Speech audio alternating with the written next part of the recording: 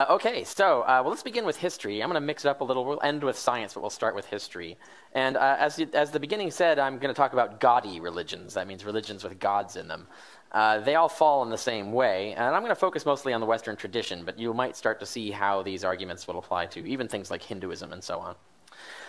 Okay, so let's start with the grand picture of history, right? Imagine religions as species of animals, and you put animals in a big family tree, essentially, right, of how they started at one original species and that radiated out into various others, into branches and leaves and whatnot. Now think of religions in a similar way. The earliest religions date at least to 40,000 BC. Now, actually, we have evidence that goes even further back than that. But by 40,000 BC, we have shamanistic cave paintings and other things like ritual burials and things like that indicate that there was some sort of religion going on. 40,000 years BC, think about that. Now, the first priesthoods, we're looking at 10,000 BC, when we have cities, or cities and villages and things, where we have actual priesthoods established.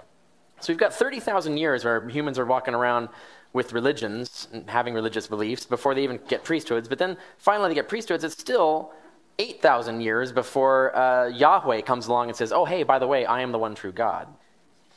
And you see, of course, he does this in one tiny little place. I mean, he doesn't mention the fact that he exists to anyone but one tiny tribe of goat herders in one little place. And for another 1,000 years, even after that, he neglects to ever mention this Jesus character, right?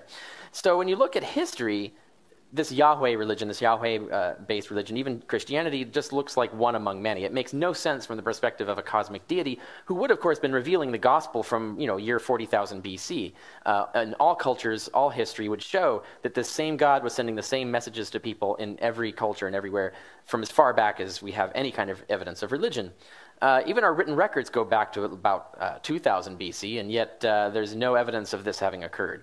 So history, just in the big picture, already refutes all religions, right? If there was any God-based religion, God would consistently be talking to people with the same message, the same belief system. But that's not what we see. What we see looks pretty much like human invention. Humans are making stuff up according to their local culture and happenstance of history. Now we skip up to look at Judaism. So we're going to start with Judaism because that's the first of the Western religions that's still around and has influenced the other major two. Now, in between 539 and 332 BC, Persia conquered Judea.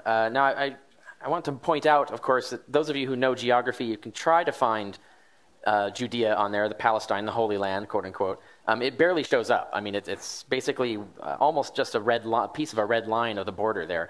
And compare that, of course, to the Persian Empire. Looks like the Persians had better gods, apparently. But the significance of that is that, now the Persians, of course, that means Iranian. The modern-day country of Iran is the center of the Persian culture. It's where everything Persian came from. Zoroastrianism was the main Persian state religion of the time. When they conquered the Jews and hauled them off into slavery or into exile into other Persian cities, the Jews were much mixed up with and seeing basically the god system of this incredibly, enormously powerful empire that easily conquered them. And they said, well, they can't have a better God than we do, so we better get some of these cool God attributes pretty quick. And so they borrowed a lot of the ideas that the Zoroastrians had and added them to their religion. These are attributes of Judaism that did not exist before the exile. You won't find them in the Old Testament writings that were written before the Persian conquest. But afterwards, then you start to see it happening all throughout. This idea, first of all, of a war of a good God versus an evil God, of light versus dark, that was a Zoroastrian idea. The Jews did not have that. Before the Persian conquest, Satan was actually one of the right-hand men of God and was doing the will of God. So when Satan goes down to cause evil, he was doing it on orders from God. He's not an adversary in the sense of the enemy of God. But after that, of course, Second Temple Judaism started to acquire this idea of Satan as a rebel who took a legion of angels, rebelled against God, and was cast out of heaven, and now is responsible for all evil, and now all death in the world and so forth is this big struggle between the good God and the evil God, God and Satan and so on, which the Christians picked up. But that comes from Iran. That's a Persian idea. The idea that the world will end, that was not a part of Judaism before this conquest. The idea that God's justice would be realized in one great apocalyptic cataclysm, that was a Zoroastrian belief. That came from Persia. The Jews liked that idea. They adopted it. And of course, they turned everything around so that it would be the Persians that God would melt and not the other way around. But the idea comes from the Iranian conquerors. The idea that this world would end by a river of fire being sent by God that will flow over the universe and burn everything up except the righteous, That's Zoroastrian, the idea of the great apocalyptic burning. A new, better world that will be created in its place, the future heavenly paradise kind of thing. That comes from Zoroastrianism. That wasn't originally a Jewish belief. And the idea then, the most crucially, that all the good people will be resurrected by God to live in that new world happily ever after. This idea of an eternal paradise life was not a part of Judaism before. When you died, you just died and stayed dead, basically. You were kind of like a vague spirit in the earth. They didn't have an idea of an eternal paradise or an eternal afterlife, but the Jews picked that up from the Zoroastrians, and it became a fundamental requirement of Judaism. Now, when you look at the Talmud, one of the requirements of being a Jew is affirming that you'll be resurrected. Everyone else is explicitly declared a heretic in the Talmud. And yet, that wasn't a Jewish belief. That was an Iranian belief picked up from the Persian cult of Zoroastrianism. So when you look at this, you realize that this is just man-made religion, right? This is not a single God who thought of all this stuff at the origin point of Judaism. There was no, you look at when God's communicating with Abraham in the Bible, he doesn't say, oh, by the way, the world is going to end at a certain time. I'm going to resurrect everybody. I'm going to burn everything. And there's this awful guy named Satan, and you need to watch out for him. That's not there, right? So all of that stuff gets added on later, and it's borrowed from a human-created religion of Zoroastrianism. So certainly this is a historical piece of evidence that shows that Judaism is not a God-oriented or God-originated religion. It's just another cobbled-together man-made thing. Now, other things, of course, you know there are failed prophecies in the Old Testament, but related to this idea of God, of the Zoroastrian influence on Jewish belief, I'm going to read one particular prophecy that is conspicuous for not having happened, therefore refuting the entire Bible, because they can't possibly be a supernatural deity communicating to these prophets if they get things wrong. And it's also pretty horrific here. And this shall be the plague, I'm going to read. This shall be the plague whereby Jehovah will smite all the peoples that have warred against Jerusalem. Their flesh shall rot away while they stand upon their feet, and their eyes shall rot away in their sockets, and their tongue shall rot away in their mouth. That's, by the way, where Steven Spielberg got the idea for Raiders of the Lost Ark, melting. Here it is. And the same plague shall befall the horse, the mule, the camel, the ass, and all the beasts that shall be in their camps. What do the animals do? That's kind of rude. And it shall come to pass that anyone that is left of all the nations that came against Jerusalem shall go up from year to year to worship the King, Jehovah of hosts, and to keep the Feast of Tabernacles. And it shall be that whoever of all the families of the earth does not go up to Jerusalem, that's all the families of the earth, if they do not go up to Jerusalem to worship the King, Jehovah of hosts, upon them there shall be no rain. And if the family of Egypt even go not up and come not, neither shall rain be upon them. There will be that plague too, don't forget, whereby Jehovah will smite the nations that go not up to keep the Feast of Tabernacles. This shall be the punishment of all the nations that go not up to keep the Feast of Tabernacles. Never happened. Failed prediction. But notice this idea of the apocalyptic end world, and also the idea of the Jews as the master race that the entire world will bow down to. They kept getting conquered instead by other nations like the Persians, the Greeks, and then the Romans. So consistently, history turned out exactly the opposite the way that God told them it would. And this, we see, even is connected to aspects of, oh, that's a shame. This is not coming through correctly. Well, I can't read the passage. The passage is hidden back behind there, and this isn't playing. Oh, I wonder if I can make it play. Let's see if this... No, I don't want to try it yet. So the passage that's behind there is a passage about how God's going to burn everything up, and there's a funny funny line in it in Malachi 4:1-3. Those who have mobile devices can look this up. And what he says there is that the Jews who are faithful of Jehovah will be able to gamble as calves of the stall upon the ashes of the burned up victims and step upon the skulls of their enemies. And let's see if this happens. But this is supposed to be an animated GIF from the Terminator, which is supposed to evoke. Let's see if it works. No, it doesn't work. Okay, so unfortunately you lose the video effect. But the joke was that I've heard this, I've seen this before. Oh, right, yeah. So that's Judaism. And you could go on and on about that, but the point is it's very easy to look at historical facts and show that it's a man-made religion. It doesn't have a pipeline to God, so it's not a divine thing. And so what they're saying about God is probably not true. But let's look at Christianity. Christianity originated as a Jewish sect, and what they did is the original Christians, is they took Judaism and they took this other fashion going on all around them and combined them to create a new version of Judaism, a sort of super Judaism. But notably, they did the exact same thing the Jews did when they were conquered by the Persians. They adopted all of these Zoroastrian ideas and made their religion different by incorporating this foreign culture that had conquered them. Well, this is exactly what the Christians then did, which is to say exactly what the Jews did again. By creating Christianity, is they borrowed all of these ideas of these popular religions around them held by their conquerors, the Greeks and then the Romans, and created a new religion. And some of the gods that their new god or their revised sub-god would be based on, the son of God, right, is all of these sons of God, except the one on the end is a daughter of God. Osiris, Adonis, Romulus, Zalmoxis, and Inanna are just the ones that we know for sure had resurrection cults prior to Christianity. There are many other similar gods that could be put into this category, but they're harder to date. Inanna, on the end, by the way, we have stone tablets dating back to 1700 BC, in which she descends to the lower world, into what we would call hell, is stripped naked, put on trial in a kangaroo court, is stricken dead by a death spell, and then nailed up, basically crucified. And then her minions come down and feed her the food of water and life 3 days later, and she's resurrected from the dead and ascends to glory. Sounds like a similar tale we've heard before, right? But it gets repeated again and again and again in all these other gods, each time transformed. All of these stories of all of these gods are completely different from each other, but have the same similar structure behind them. And the ones that Christians would most be aware of are Romulus, for example. Roman state god, his death and resurrection was celebrated in annual passion plays, actually called passion plays. They were actually acted out, the death and resurrection of Romulus every year. It was a Roman state religion.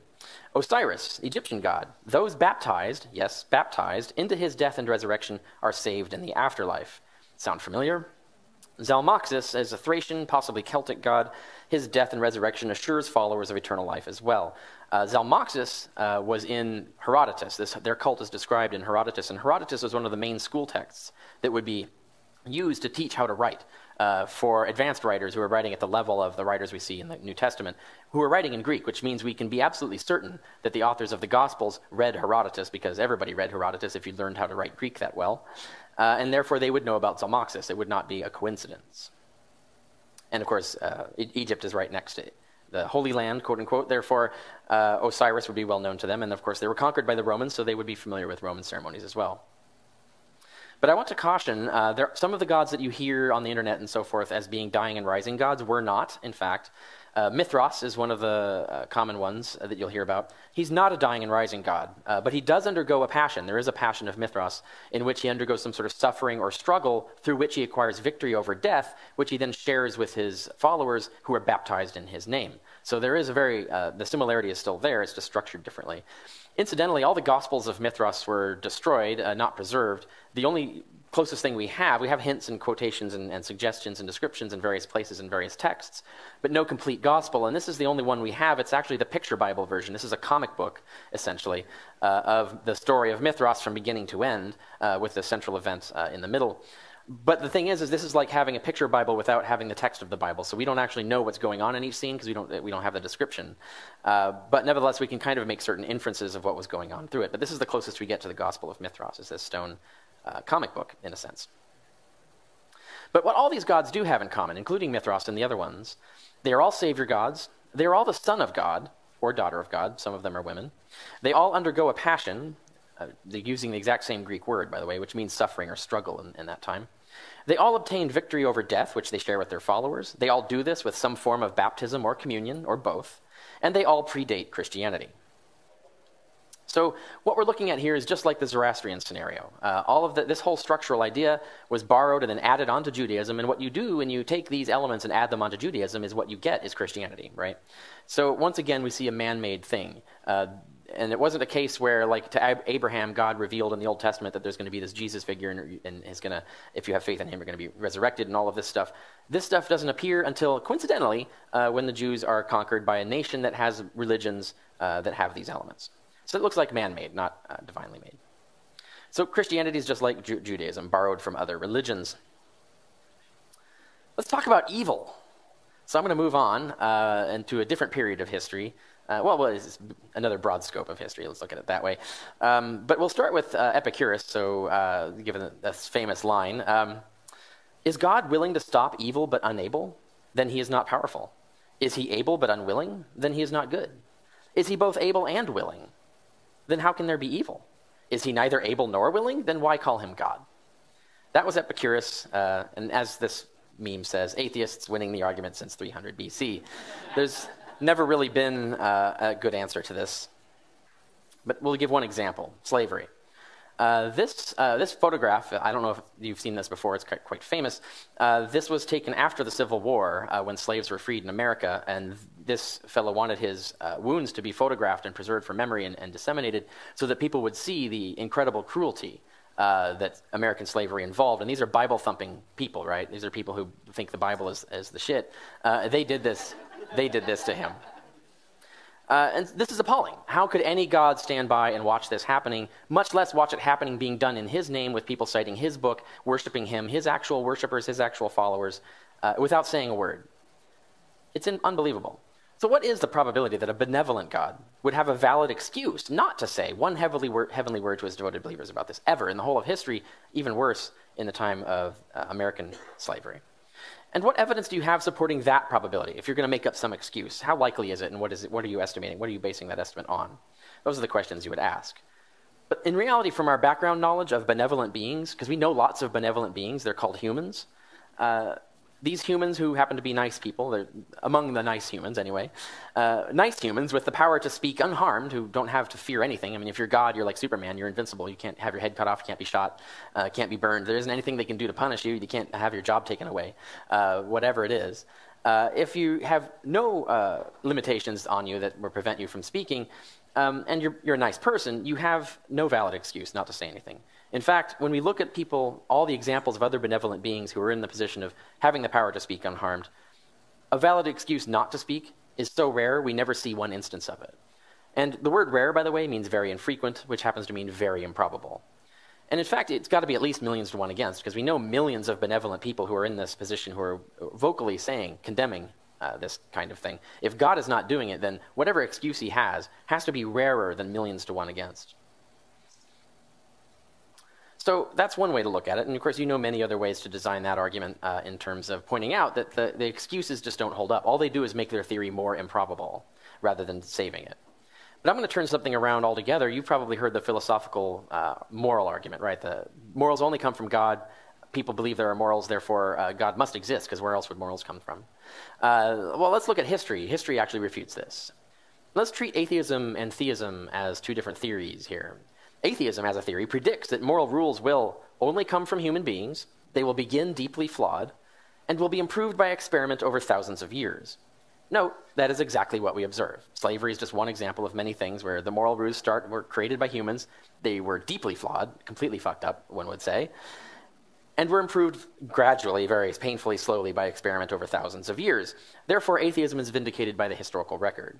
Theism, as a theory, however, predicts a universe directly governed morally right from the start. In other words, the correct moral laws are disseminated immediately from the beginning. It would have been 40,000 BC, not 800 BC. But we would also possibly see the universe actually designed to be moral. We would have justice laws, stewardship of the world, enacting justice and mercy on God through God.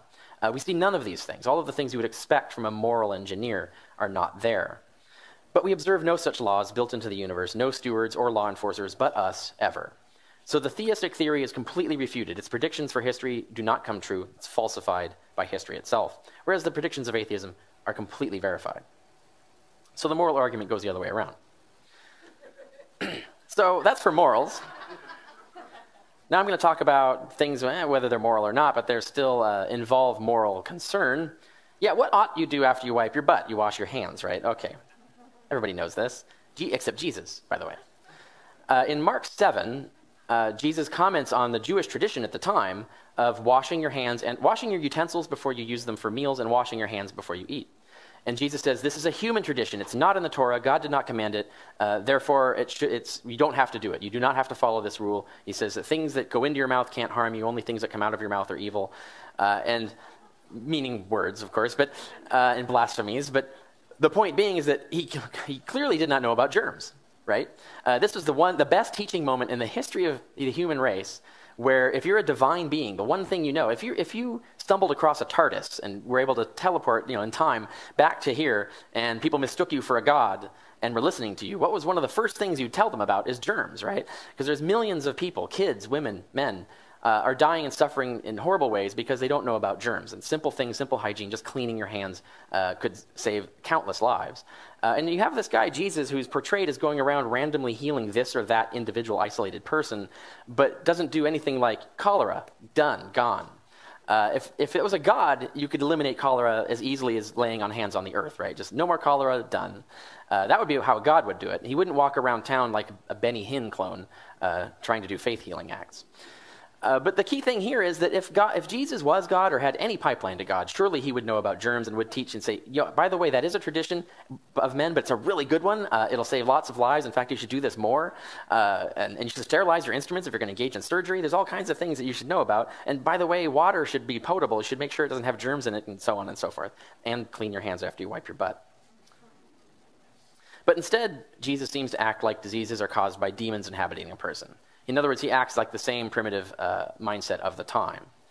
So here we have conclusive evidence just in the Gospels themselves. Even if you treat them as literal books, Jesus is not God, because God would know about germs. So clearly God has not been talking to anyone. For all of these, this is just examples after example after example. There are many more one could go on. So history proves God's not been talking. Islam's no different. I'll briefly just say that the Quran also fails to mention germs, incidentally.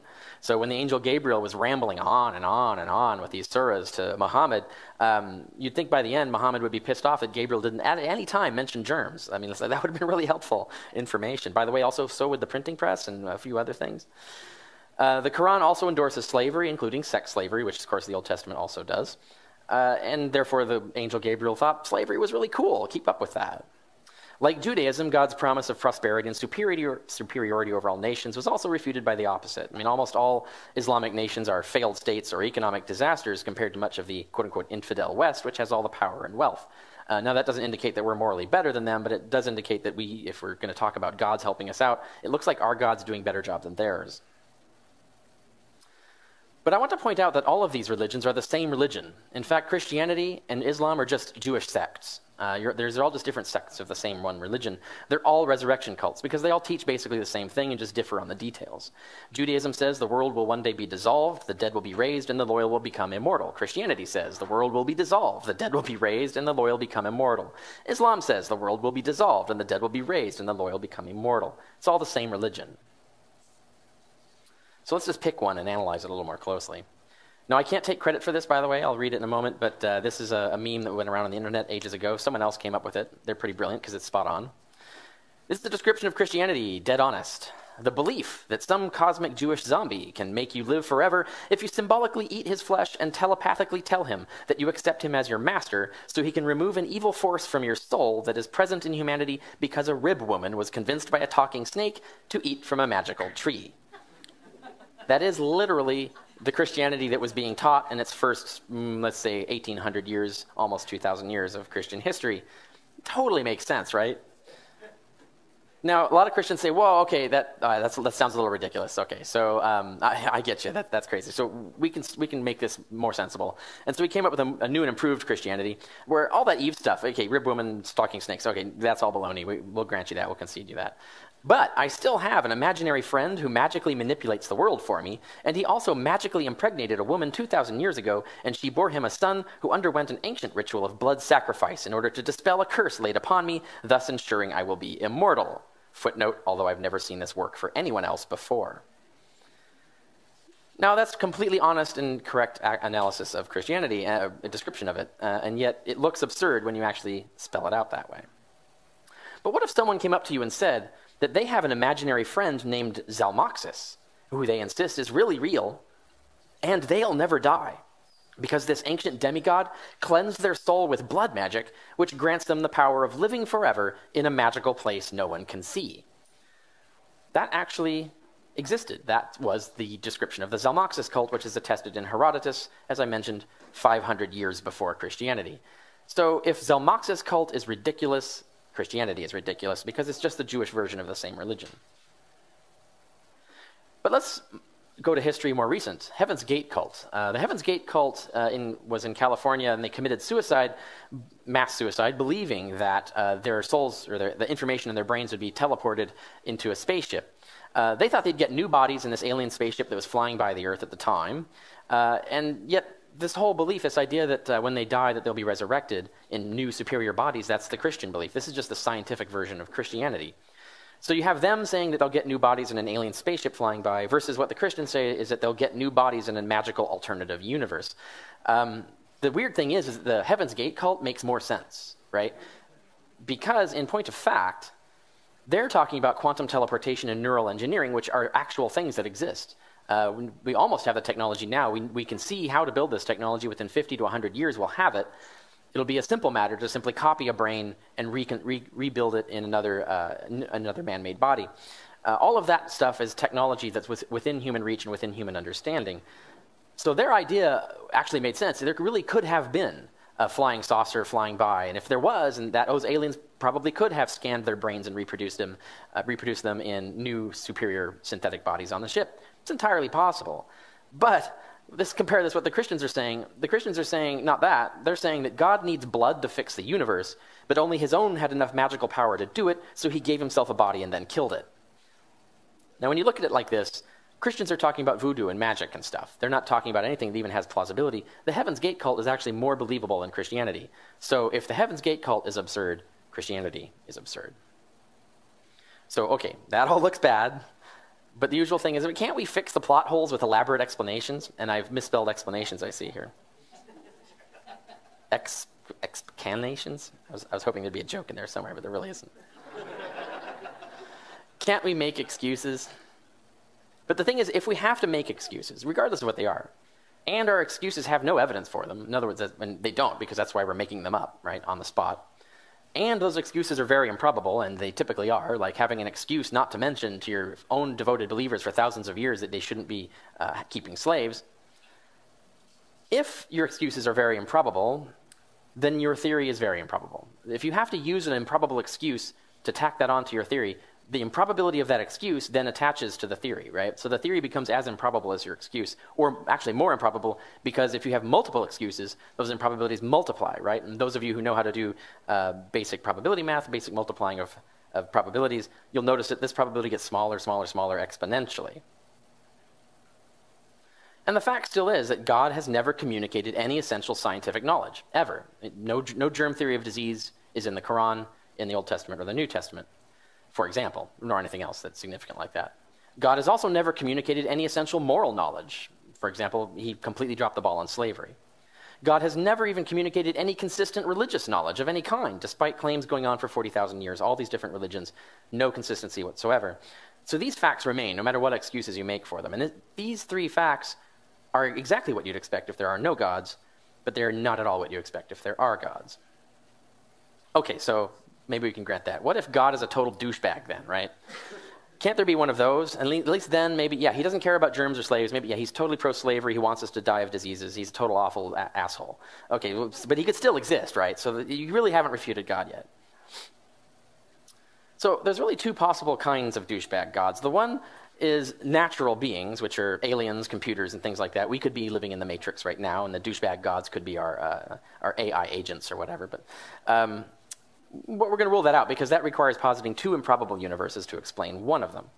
So that leaves us with the other kind of douchebag god, which is the supernatural being, the being that has irreducibly mental powers, a sort of a brainless, bodiless, ghost mind that can just will things into existence.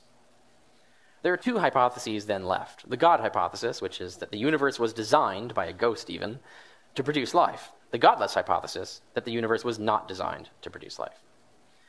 And the first thing you look at is when you compare these two hypotheses is that we've done this comparison before, again and again and again. The explanation of lightning, the explanation of disease. Jesus thought it was demons. It actually turned out to be germs. And on and on and on. We have constant millions and millions of examples of where supernatural explanations were proffered and they turned out to be false, and natural explanations turned out to be true instead. Now, when you have a horse that wins every single one of a million races, and you have another horse that loses every single one of a million races, and they're about to go head-to-head in another race, which horse do you bet on? It's kind of a no-brainer conclusion, right? So even from the start, before I even continue, I could fold this and walk off stage and I'd be done, right? There's no probable basis for believing in any gods, even douchebag gods. But I'm going to go on because it's funny.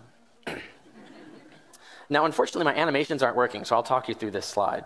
This is the history of life, right? So we've got 2.4 billion years. Life began, and then there were about 2.4 billion years after that, where life was just sitting around evolving as single-celled life. Now, in actual fact, single-celled life is over 6 times more evolved than plants and animals just by time alone, right? Animals have only been around about 0.6 billion years, in other words, 600 million years, whereas single-celled life has been around 3.7 billion years, so about 6 times more. So single-celled life, bacteria, for example, have been evolving 6 times more and longer than we have. So they're actually way more evolved than we are.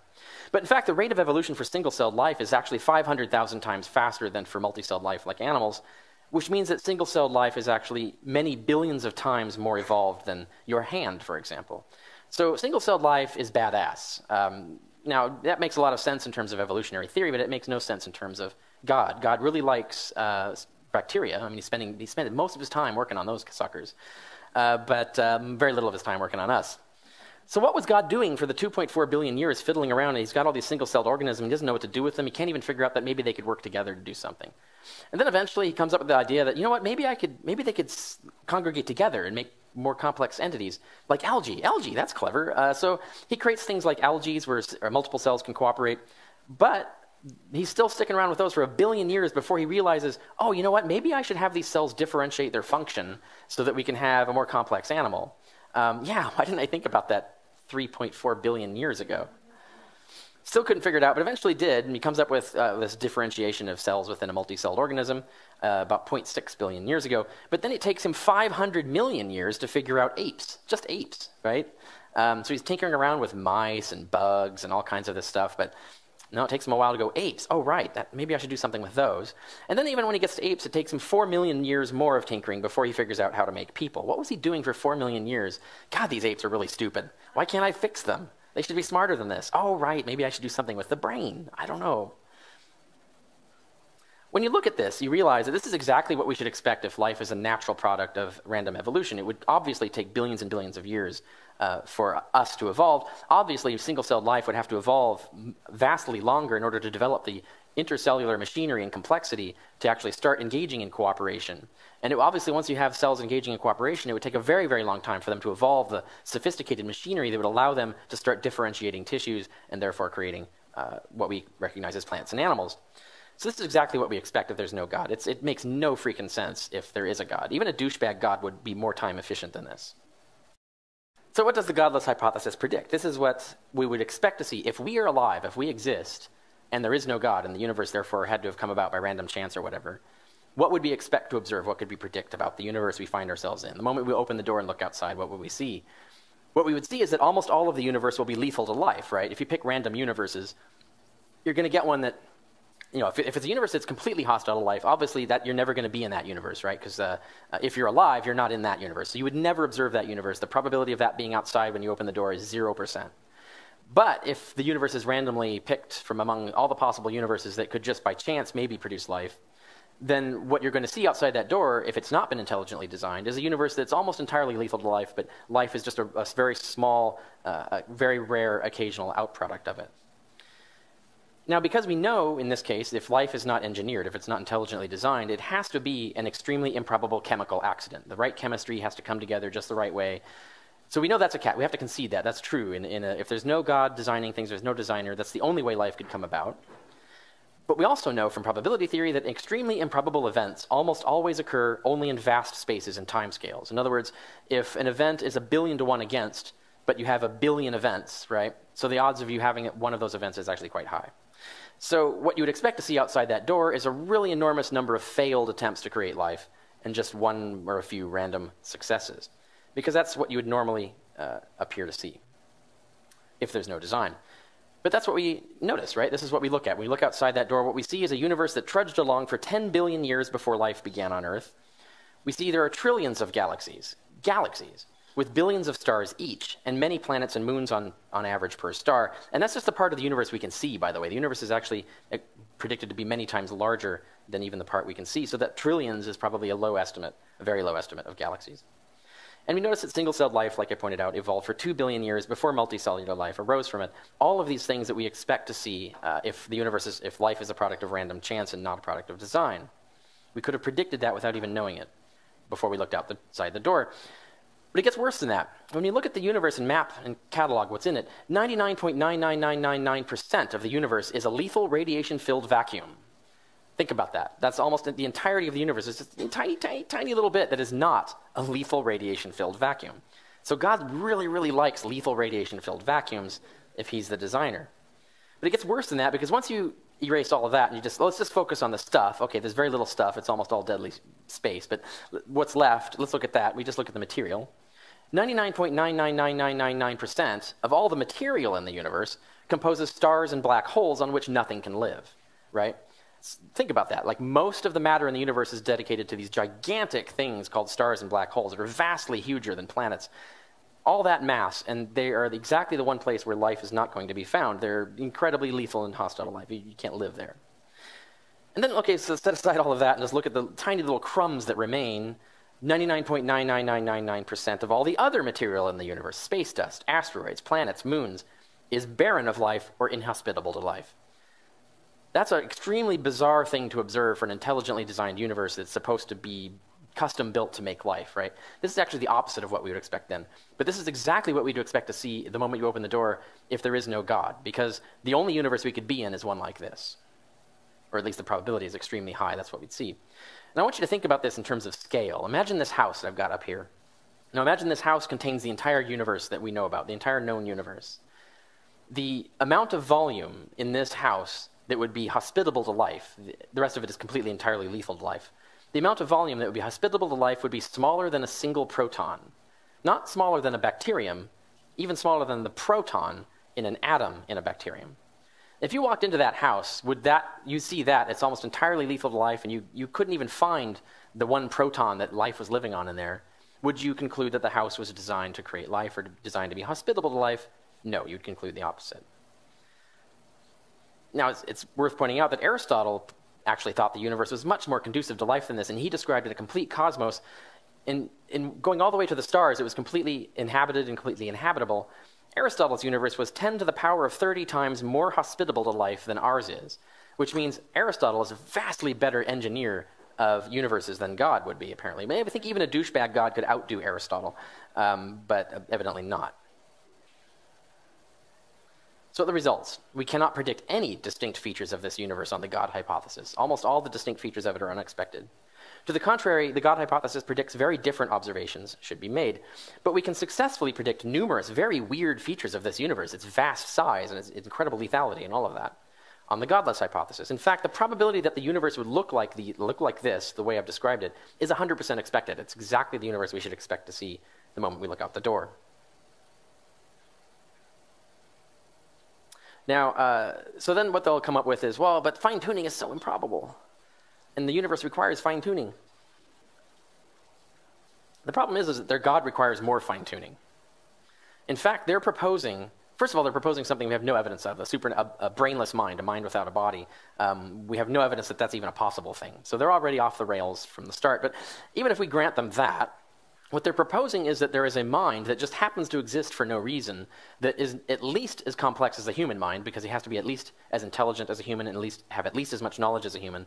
In reality, of course, their God, they're imagining, is vastly greater than that and therefore vastly more complex. But if you're going to pick random soulless or random bodiless minds out of a grab bag of all logically possible bodiless minds, and you want to get something that's human, intelligent, or better, you're going to have to get information specificity equivalent to human or better. In fact, information specificity, the complexity of human intelligence, is in the vicinity of 10 to the power of 5 billion. So think about that, 10 to the power of 5 billion.